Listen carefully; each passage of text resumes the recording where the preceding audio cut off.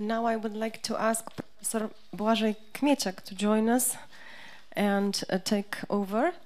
Let me see. Okay.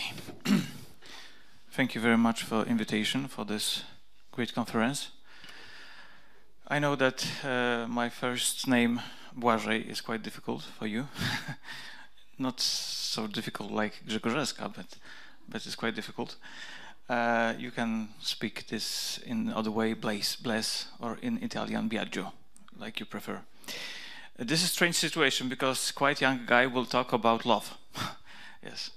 But for me, I am a special pedagogist and sociologist of law, and perspective of human rights is very, very close to me.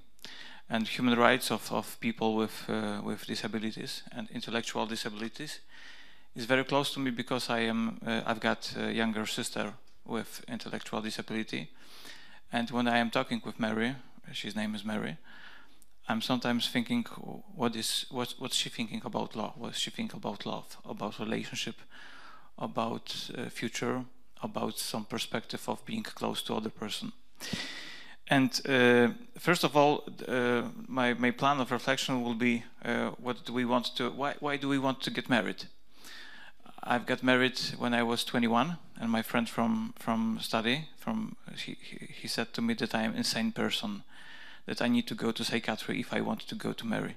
To be so this was I remember in church he came to me and he said to me, "You are stupid." so this was a funny experience. Is there a right to marry? Do we have that kind of right? Can people with intellectual disability get married? And this will be a reflection from our country, our beautiful country from Poland. Two reflections.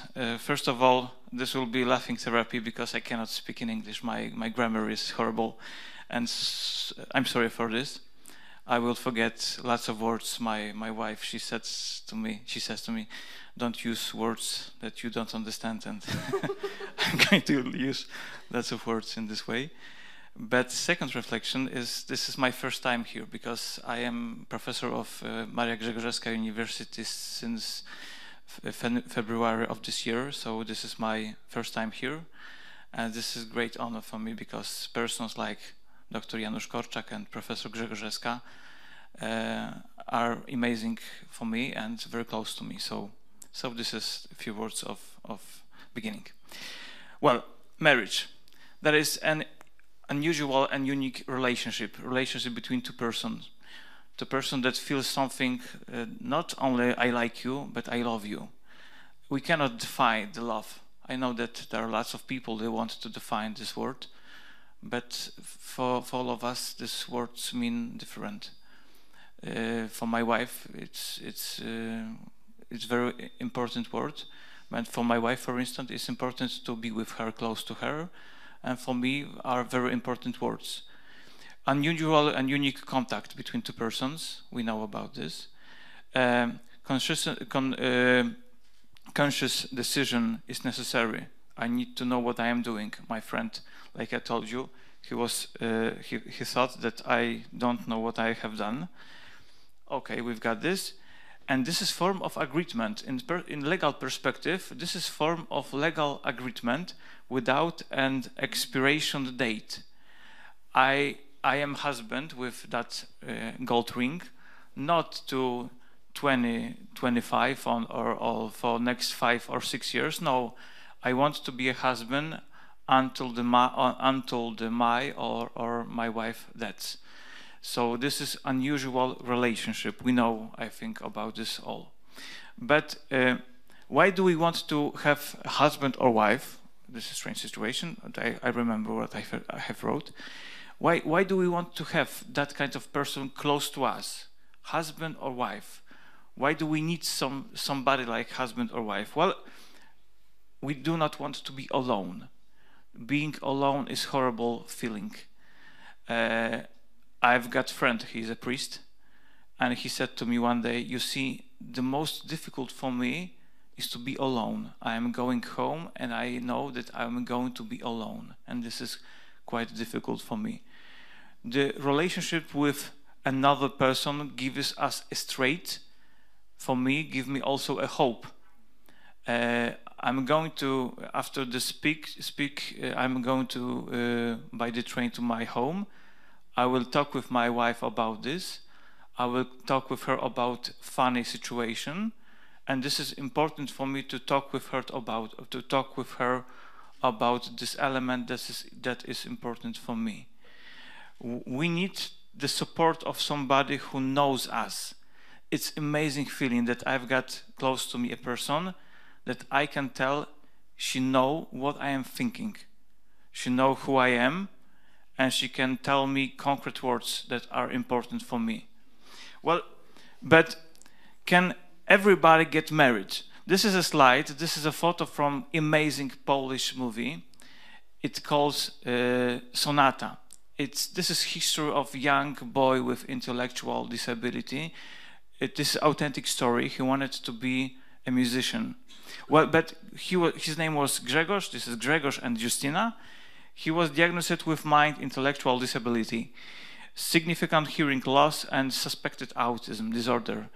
And this was a concrete problem for him, but he wanted to be a musician. And I can tell you that this is true story. He is a blues musician. He's playing piano, great musician in Poland. But Justyna, she suffered from paranoid schizophrenia. She was a patient of psychiatric hospital. And there is a question, can this couple get married in Poland?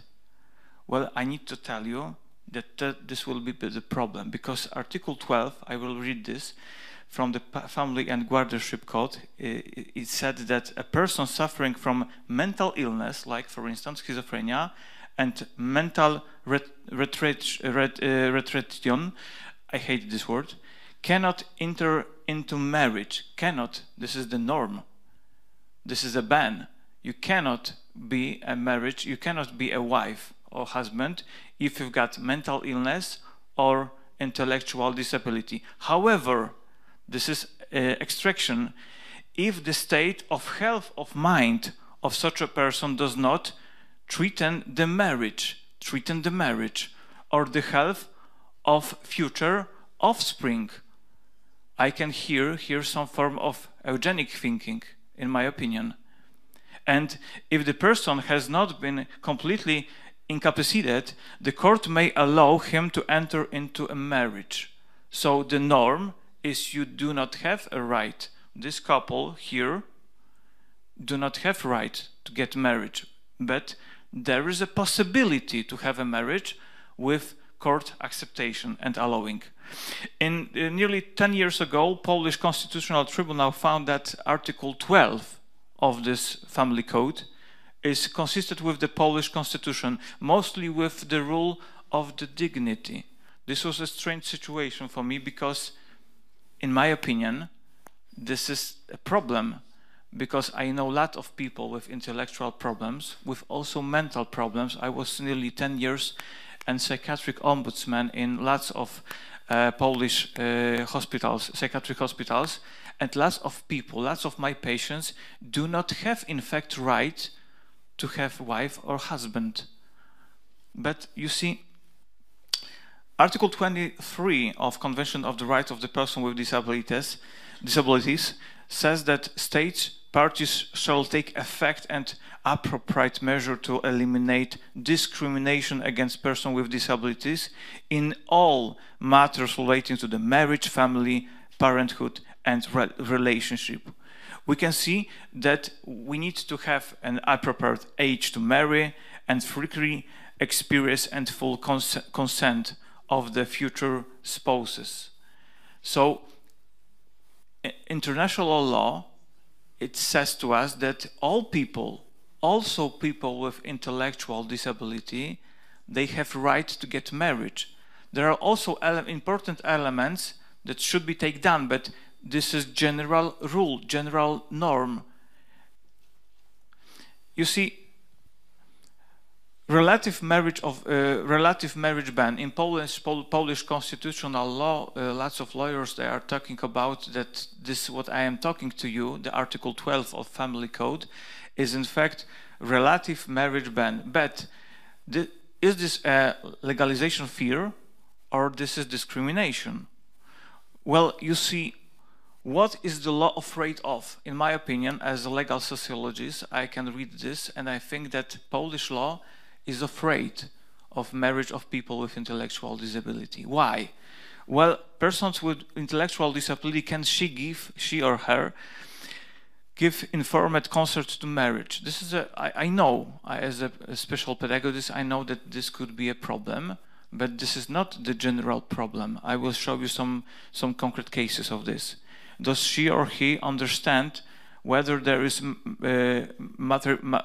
marital responsibility? In my opinion, I got a problem with understanding what is a responsibility in marriage sometimes. For me also, this is sometimes a problem. Well, next, can she or he make an informed decision about having children? This is a question for all of people, not only for people with intellectual disability. Well, is organic thinking still present now? You see, I am a person with visual disability. I was born, and for nearly 5-6 years, I was a blind person. And you can see, if you're close to me, that my eyes are moving slowly, but they are moving.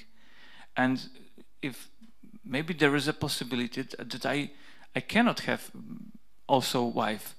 Maybe there is afraid that my daughters will also have a problem with vision, with seeing somebody. Maybe for my person, it should be also that kind of norm that will ban me a possibility to have a marriage. In Polish Article 12, we can see that kind of thinking, in my opinion. Well, discrimination or legitimate concern. Well, limiting the number of children with disabilities, no. This is the organic thinking. If you will go to the history of Nazi Germany, there was that kind of thinking. The authority were afraid that they will born children with disability because people with intellectual disability love themselves. This is organic thinking, in my opinion. We are afraid that there will be an intellectual problem with children, that will born children with intellectual disability. This is eugenic thinking. But informed consent question, yes, for me, this is the reasonable concern. We need to know what is the responsibility of marriage. We need to understand what is the acceptation to be a husband or a wife. This is important in the moment of getting married. Protection of people with intellectual disability from economic exploitation. Show me this here in Grzegorzewska University, a few students that show me this perspective, that they told me that there is a dangerous sometimes that there will be some form of economic abuse for people with intellectual disability, so the court needs to analyze the situation. Well, but you can see in the concrete cases, this is a case of Tommy and Mary Ann Pilling. You see the people with Down syndrome, probably within some intellectual problems, with intellectual disability. But for me, these are beautiful person, amazing person. Unfortunately, Tommy has died a few years ago because of COVID-19. But you can see amazing relationship. And for me, this is the perspective that we need to see in global debate, in Polish debate also, about the possibility of having marriage with people with intellectual disability. Well, current regulation in Poland introduced an arbitrary ban on a marriage people with intellectual disability. Yes, there is a possibility to have some permission from court. Court can allow us to have this marriage, but we can see the general ban of the situation. I think that this is not good information for lots of people. This is discrimination for people. You see, the problem, prohibition does not apply, for example, for people with addiction to alcohol. This is not a problem. You can be a person with problem with alcoholism, with addiction, and you can get married if you want. Okay, this is not a problem. Well, necessary change and concrete proposition. Everyone adult has a right to marry. General consent results from the human dignity. I think that people with mental and intellectual disability, they need to know that they've got that form of rights. rights to love also in formal way, because having that kind of gold ring for lots of people is very important, because this is a concrete message that I'm close to other person. This is a concrete, important message for them. When in case of justified doubts, that can be that kind of situation. I know this from my practice from psychiatric hospital. As to informed consent, for instance, marriage should be possible after obtaining court consent. I think that this is reasonable. This is for me quite obvious. Well, the nearly last slide. This is a Sadr. Sadr is a doctor of medicine. The young guy between these two person, and this guy you see from left is his father with Down syndrome, and on the right there is his mother. They are married from lots of years, and he said in one interview, Sadr said that relationship with his father was for him also as a doctor very important. He teach him that level, that form of empathy that cannot teach lots of professors, our students, I believe so. Well, I am legal sociologist, I told you, and law we've got in our head.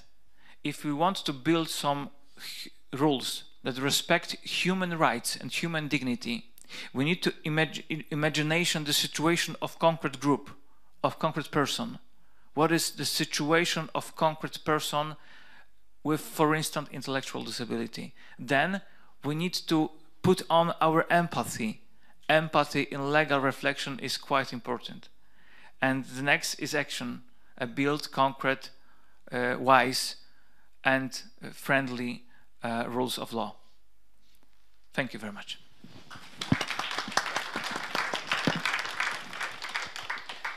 Thank you so much, Professor. I'm glad that you mentioned empathy. At 13:15, we expect young researchers from the local college who will talk to us about their project, youth-led project on empathy.